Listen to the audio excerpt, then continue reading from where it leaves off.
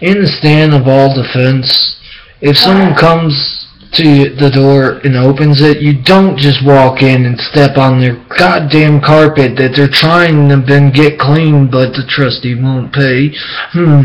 I see, no fucking helping. And he says, I have to do it myself, I know what I'm doing, oh well. Huh?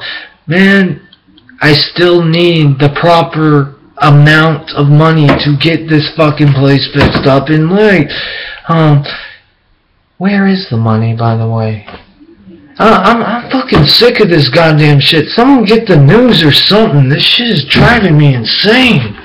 But I am completely sane with all actions and controlling myself. I have to say that because I have been in the mental institution because these motherfuckers take control and beat or batter the fuck out of a brain injury in North Carolina.